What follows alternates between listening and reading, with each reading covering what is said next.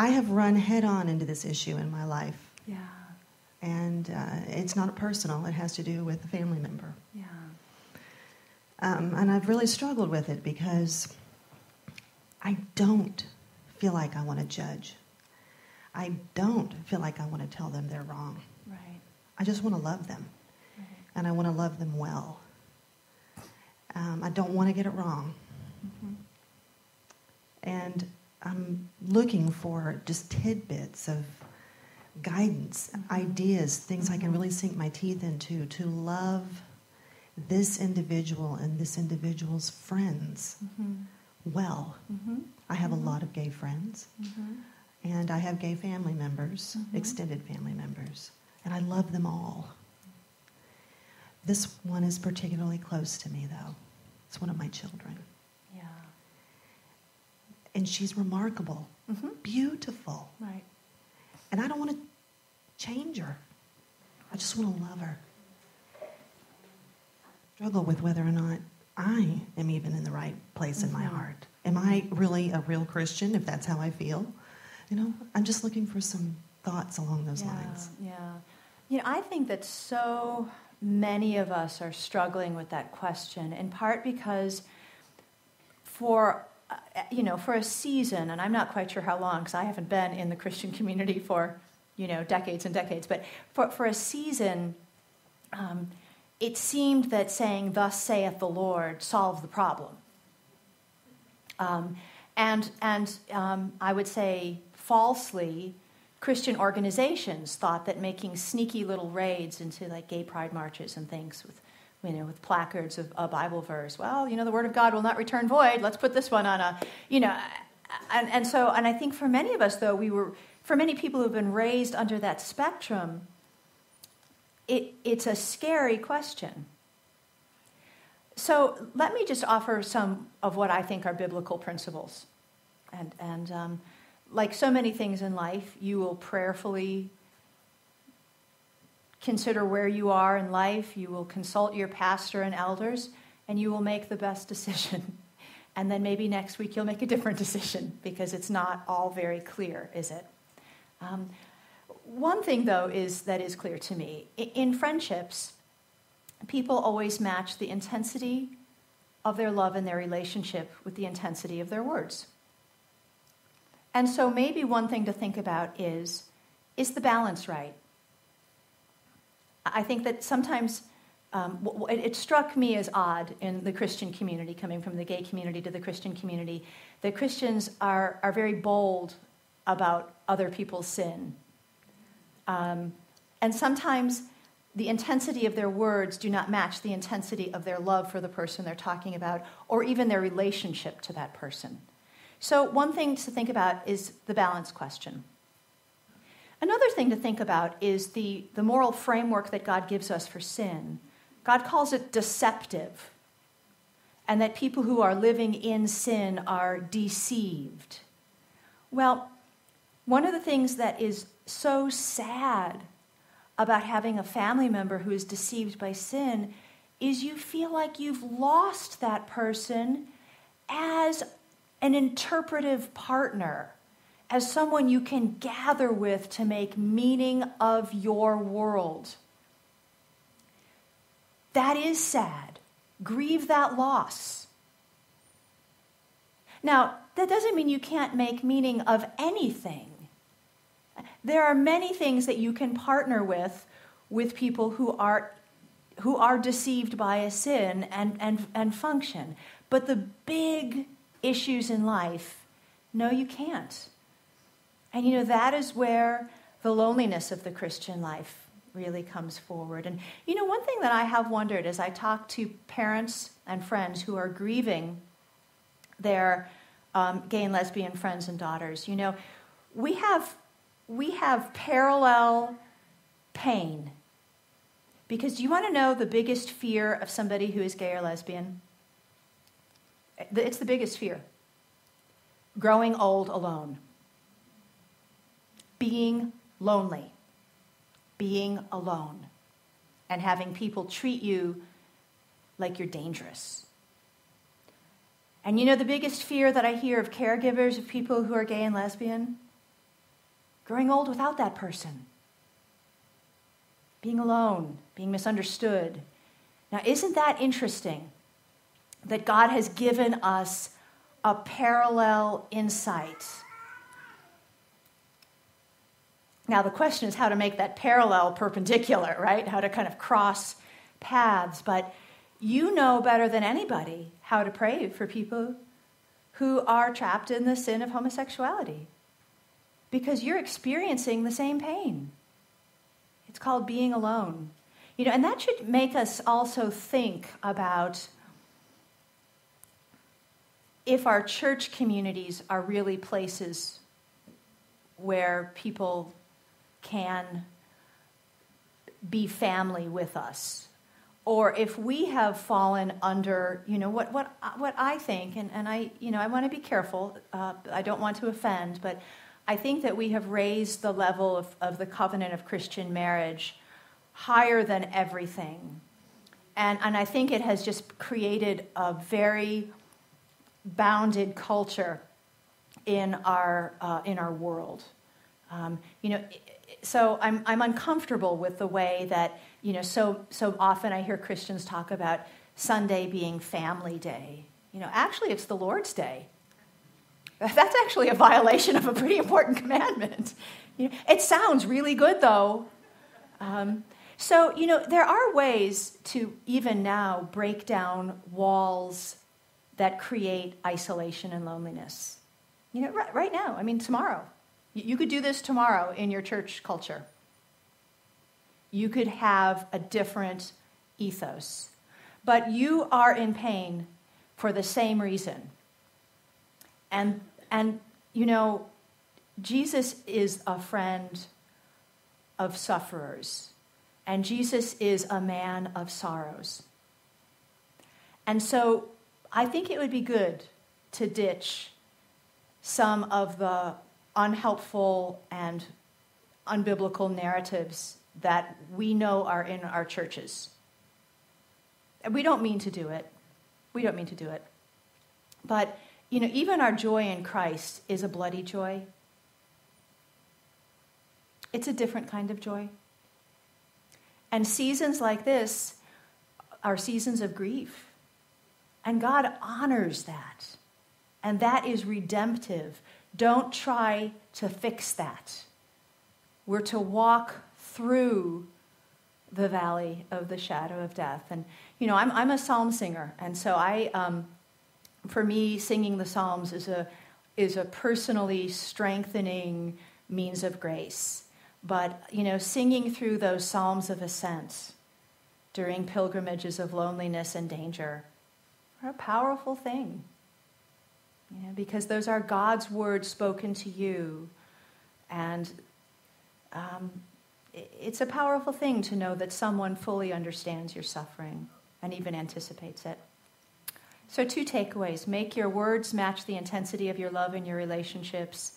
And know that parallel difference needs to become a perpendicular shared sameness. But that when people are in the deceptiveness of sin, they cannot be interpretive partners with you in the deepest things. And that is a terrible loss.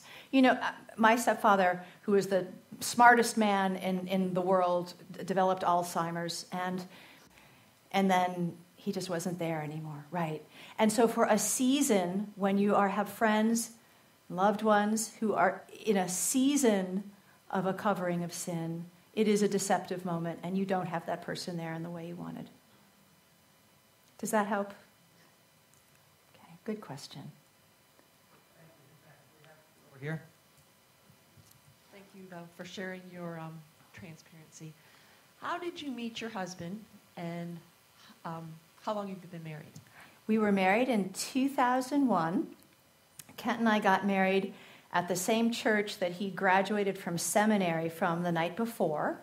So we were able to rearrange the flowers. We had a $200, no, seriously.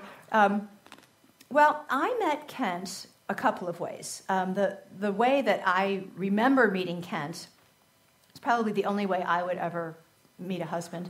It was Friday night at a research library. And if any of you have ever if you hung out in research libraries, you know that, especially on the weekends, the tables are, that's like an empire, and if somebody is at your table, that's almost a warfare transgression, So he was sitting at my table. Go figure. So, but truly, I had met him and I had known him before, and he said we had known, it was a mutual knowledge of each other, because I am part of a very small and loving denomination. And so when Ken and Floy were a bridge to their family and then their church, it was not an act of eruption or departure or, oh no, what do I do now that I need to find a church now that I'm moving? Because our denomination shares values and regulative principle of worship, which I know sounds very rule-bounded, but what it shares a means of approaching a holy God. And we're small enough that we pray for each other and we know each other. And so, although it was not easy, and at first it was actually more than not easy. At first it was something I was really offended by. Ken had lots of people praying for me. And you know how those prayer chains go, right? So, so in some ways, I was known already to Kent. So those prayer chains go another funny way, too. When I was in the Moms Club in Virginia, and, the book hadn't come out, so I was still very much, just kind of doing my thing. The husband across the street came over and said, I have to ask this. Are you the Rosaria who was the lesbian professor at Syracuse? And I'm in my apron, and I've got the kid, because you were on a prayer chain. I was a graduate student. So I just thought, you gotta love the prayer chain. Gotta love the prayer chain.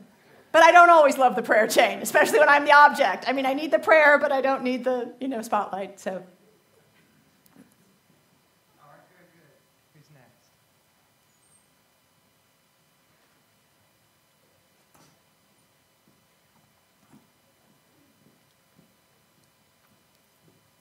Wait, I think it's right here. Thank you, Dr. Butterfield. Oh, thank you. Ellen, can you hear me? I can hear you. Okay. I have a question. I teach college students and also have a very large group of college students in our church. Mm-hmm. That's great. And for their age group, this is a extremely passionate issue. Mm-hmm. I would say that the activism on the campuses has done its job. Oh, yes, absolutely. And for them, because the civil rights language that's been appropriated, they very much feel that this is a human rights issue. So when I speak with them, even to make those distinctions feels like hate to them, even to make any distinctions about sexuality. Mm-hmm. But I remember you saying several times that we use God's vocabulary. Mm-hmm. So in talking to that generation who is used to Foucault and Freud and identities and things like that, right? How much do you think for that specific audience do we appropriate the language that they have been hearing on campuses? Right. Campuses are very complex places. And I feel a special burden because, of course, I helped create the world that you live in right now. So the blood is on my hands, and I recognize that. And often when I speak on college campuses, and a shorter version of the talk I gave today, I've given at secular college campuses.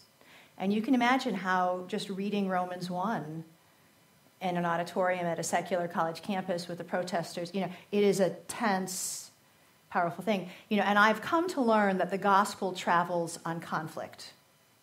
In the same way that we were at war with our Savior before he commandeered, right, our hearts, having paid the price for our sin, so too we will be in conflict. And so the question is, what do I do with this conflict? And what I have been blessed to be able to do so far, and each time this has happened for me, is I've been able to sit down with my protesters. And some really amazing things happen when you sit down with people. One of the things that can happen is you can listen. And so often I will just start out and I will say, you've heard me, now you tell me what's on your mind. Because a sign is not enough. And I often learn a lot. Another thing that happens, though, is part of the, maybe it's an aesthetic, maybe it's a way of doing things as a Christian. Aesthetics is the bittersweet beauty in something. And so I think of evangelism as a sort of bittersweet beauty. And one of the things that happens also is you realize that to share the gospel with meaning, you have to be close enough to people to get hurt. You don't get to have a little bubble around you. Okay? Signing a ballot doesn't cut it.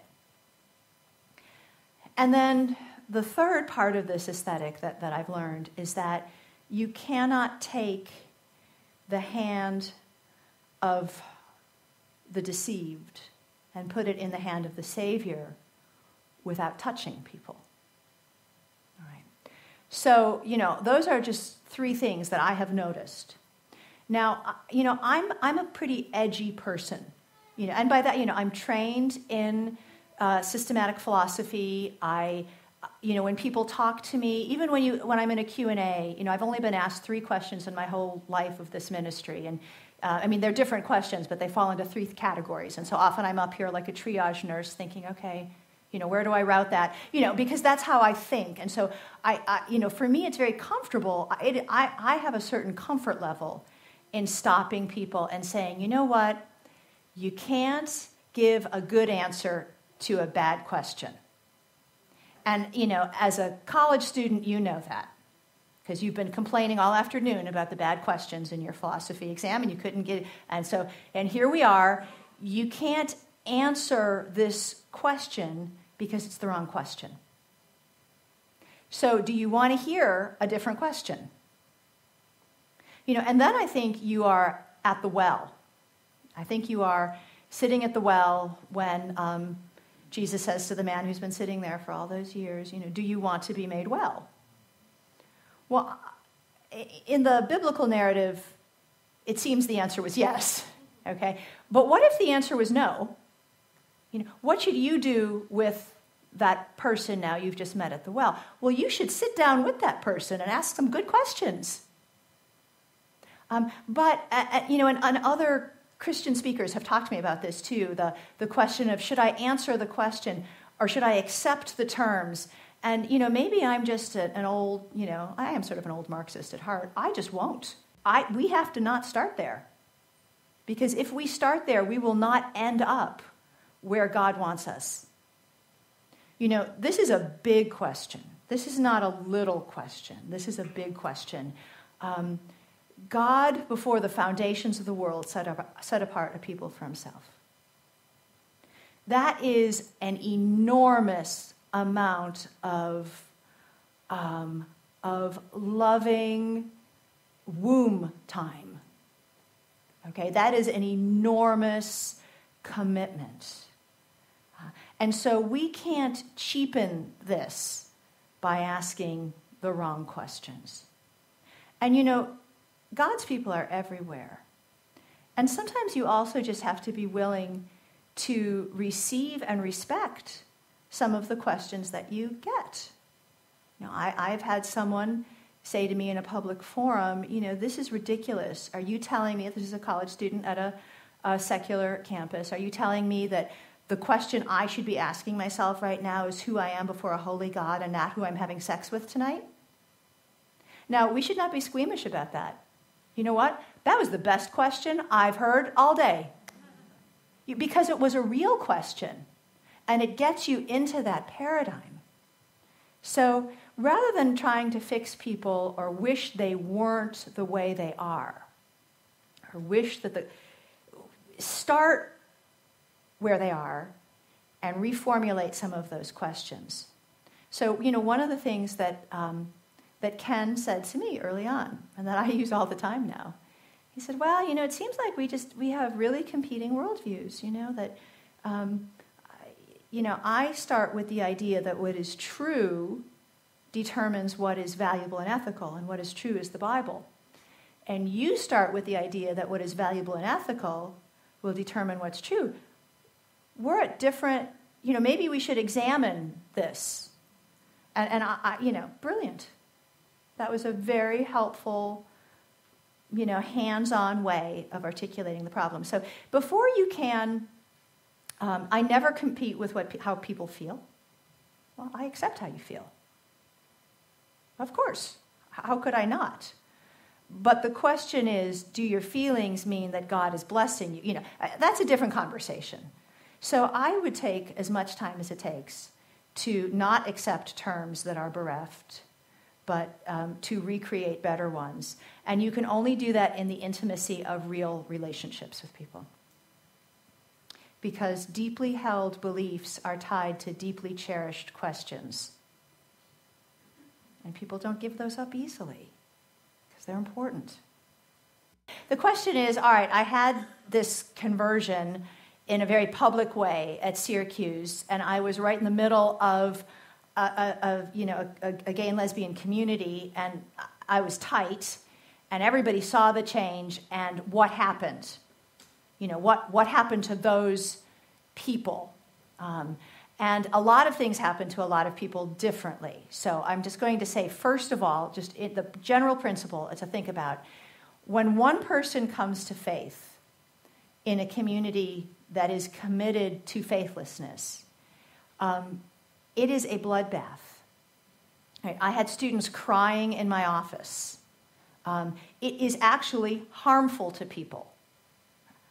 If I was directing your dissertation in queer theory, guess what? You've just lost a dissertation director, right? That is serious. That makes you mad, and rightfully so. So there was a lot of hand-wringing and crying and a sense of betrayal. I betrayed everybody. Think about that. Your secrets are no longer safe with me. I might as well have put it on a T-shirt. So that's what happened first. And that is not a small thing. That is not a small thing. And then a couple of things happened next. My friend Jay came to church with me. Yes, you say, oh, that's nice. Jay is 6'2", in drag, beautiful bass voice in an a cappella psalm singing church. Awkward. Just say it. Awkward. Yeah. One of the students that was an international student, I didn't realize that, but when you're a faculty advisor to international students, you're sort of in loco parentis. She had tried to commit suicide. And I got the phone call, and I needed to be there. And it became, my support people at this point were my Christian community, but she needed our lesbian community. And so for 3 weeks in the hospital, we had both. We had my church, and we had the lesbian community in the hospital, sharing with each other. May I get you some coffee? Who's on now? And then when she needed to be released, she went to Ken and Floyd's house. Because that was the safest house, and everybody knew it. So many things happened. Now, I wasn't there for terribly long. The Lord moved me, and it was very important that he did. He moved me out of Syracuse. I did not lose my job, but I had a research leave, and I went to Geneva College, and so I wasn't there. And that was good, because I needed some time away to just think. And this is before, iPhones and things, so I could think. I wasn't constantly being jogged by something, so that was good. But for the 6 months that I was there, it was mercy ministry that the Christian community was engaging in as a community. Did we see conversions? No, I didn't. Did we serve God? Yes, we did. But it's hard to trust the person who betrays you. So in some ways it might seem on the surface like I would be a great witness, but in reality, I was a terrible witness. Does that answer your question? You shared you had a normal childhood and Right. family, and Right. I was just kind of curious. Did you ever feel or experience any sexual abuse or physical abuse or emotional neglect from your family that may have maybe cultivated or... That's a question. I know where you're going with that. That's a question that often people ask.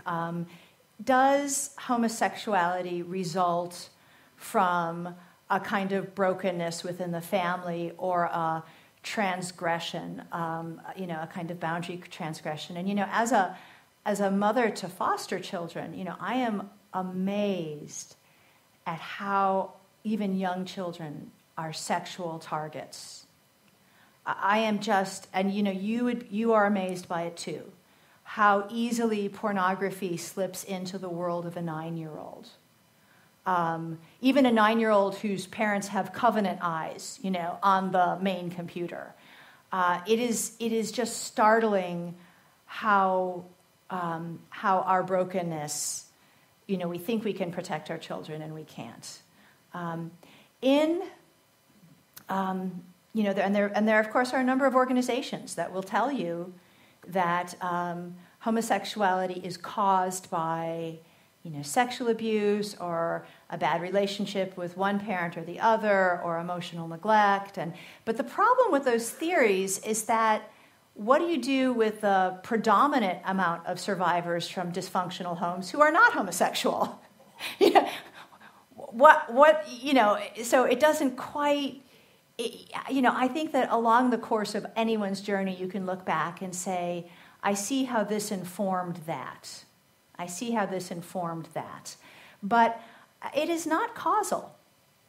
And most of those organizations that claim that it is are often using therapy, a kind of psychotherapy in place of biblical discipling. So... I think I've shared my journey as transparently as I can. Somebody once asked me, being in an all-girl Catholic school, well, I don't know. That's the school I went to. No, I don't think that there was anything that happened that made me a lesbian. I think what happened is that the particular thumbprint of original sin for me made pride flourish. And in combination to that, perhaps the fact that I was raised, maybe you want to go there and say, well, you said yesterday that you were raised in a secular feminist household. Okay, I was. But again, that doesn't necessarily make people gay. But certainly it was my pride that fueled my desire to be sexually autonomous. And if anything, I think in my past that might have been a cause of, a causal or an informing effect, maybe it was the lack of really hearing the gospel. I don't know. But here's what I know. Sin lurks in all of us. Original sin lurks in all of us.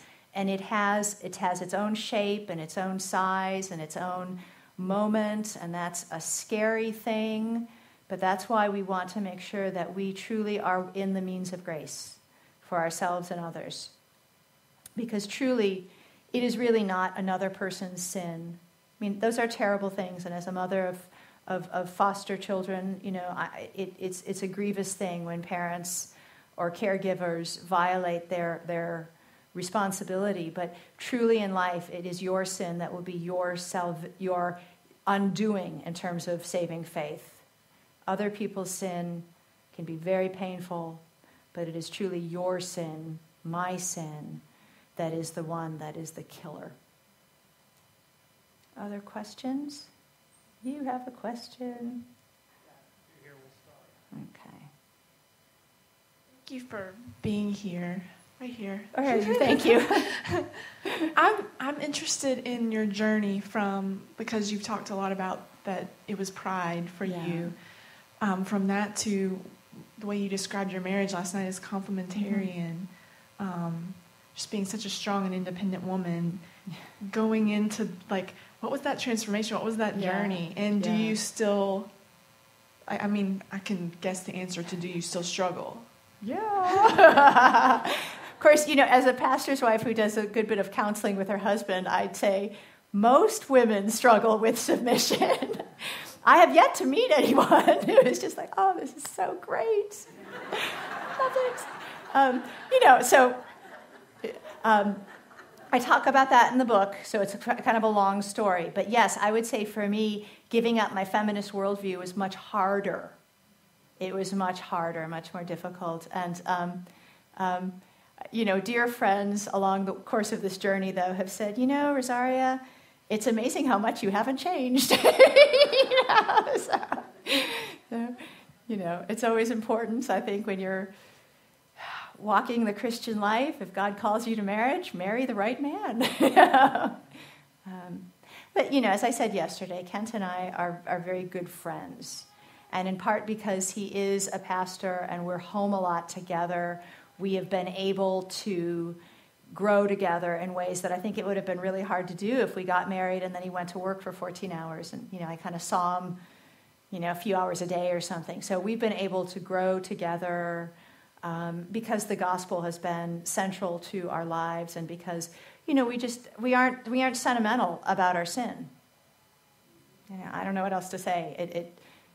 We're neither one of us feels any sentimentality about our sin. Also, Kent and I are the only believers in our extended families, and so our marriage and our lives have always been, evangelistic. Our families think we have 3 heads and we're crazy, and tell us that,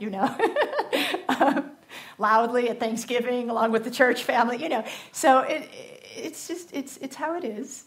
It's how it is. But I would say this, that I believe that God's design for marriage is absolutely true.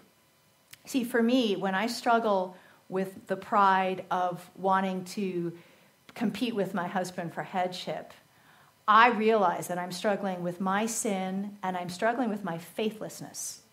Because if I believed that God was true, I wouldn't struggle quite this much. So I struggle with faithlessness. I still struggle with faithlessness. And I think we all do in some of those, having said that, obviously I'm here. I'm here and Kent's home. And yesterday I was here and Kent was teaching a math lesson.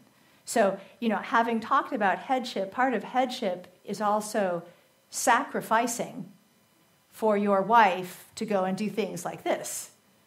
And so it's headship I have learned both through the Bible and also through my marriage is a sacrificial responsibility. I try not to make Kent make too many sacrifices, but yeah, that was hard. That was hard and I write about it. And it's still hard because I'm a sinner. My question has to do with boundaries and family. Mm-hmm. And so you're a homeschool mom and a wife and incredibly hospitable. And then you have a book and you're speaking about your life. Painful. How do you Right. balance being present with your children and your husband and then also being Rosaria, who has this amazing story. Yeah, and that part And came not real letting slow. it encroach in your present life. Right. And then being really respectful of who you are as a mom and being present with your children, and like, how do you practically? Yeah, I do it badly. And you can pray for me on this front, because it's pretty much every week I'm just ready to pull the plug on this ministry and say, I cannot do it. It is way too much. I mean, it's emotionally too much, right? You know, it's not like I'm up here talking about how to knit socks, which I could do. I love to knit socks. In fact, I have this great desire to write my next book on knitting socks, you know, and just realizing that it would be so much easier. So I do it badly, and I, definitely covet your prayers for balance. It helps that Kent is somebody who is very, I